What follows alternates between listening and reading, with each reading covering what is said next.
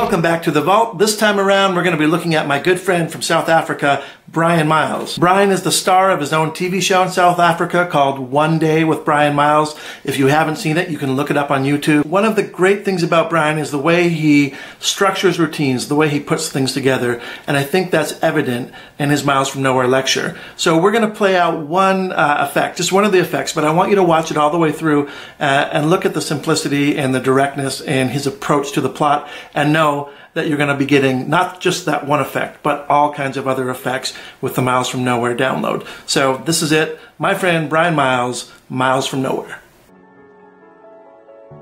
Hi, I'm Bryan Miles, and thank you for purchasing my first lecture video or downloading this. Hopefully you did it legally.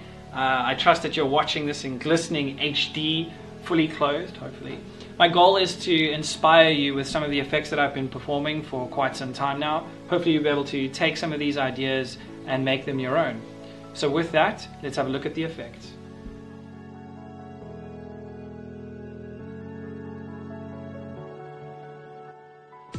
So first of all, thank you very much for coming out, Catherine. Sure. I have a pack of playing cards here, and I want to ask you a question. Have you ever gambled in your life? Just with family. Just with family, Just with okay. family. And were you with matchsticks? Yeah. And were you successful, mildly Not at successful? all. Not at all. No. Okay. Well, I think gambling is one of the ways that we humans try and inject an element of risk into our lives. You know, but sadly, I think a lot of people will go out and spend their entire life at a casino.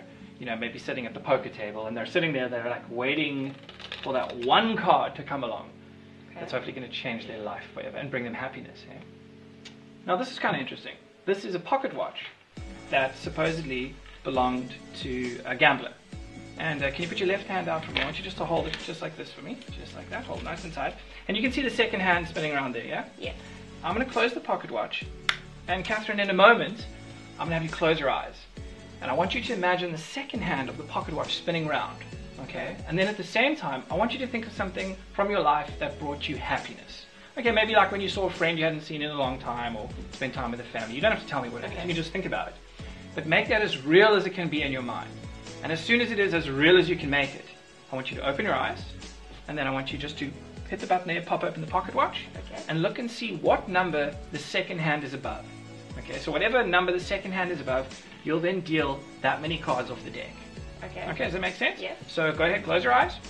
I want you just to imagine that second hand spinning round and round and round. Just allow that to fade into the background. Now think of something from your life that brought you happiness.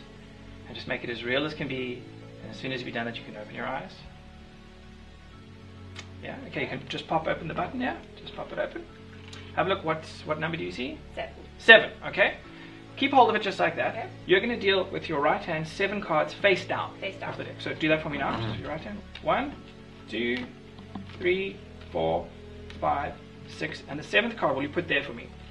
That's the card that you've gambled on. Okay, supposedly gambled on for happiness. But let's just see, had you stopped sort of 1 second earlier, it would have been the 8 of clubs. Okay. Okay, and had you stopped 1 second later, it would have been the ace of clubs. Okay. Okay, but this is the card that you've gambled on. Let's have a look and see what it is. It's the Jack of clubs. This is quite a good one. That's quite a high valued card. Okay. But you see, like I said earlier, Catherine, the problem is that people think that happiness is out there. You know, that you have to go out to a casino to go and find happiness. Yes. But the truth is that happiness is inside of you. And people often say that happiness is in the palm of your hands. Literally in the palm of your hands. You've been holding that pocket watch the entire time? Yes. Have a look what's engraved in the lid. Turn it around. Jack of clubs. And you can see there, Jack of clubs. Oh, And that's what I call one-stop happiness.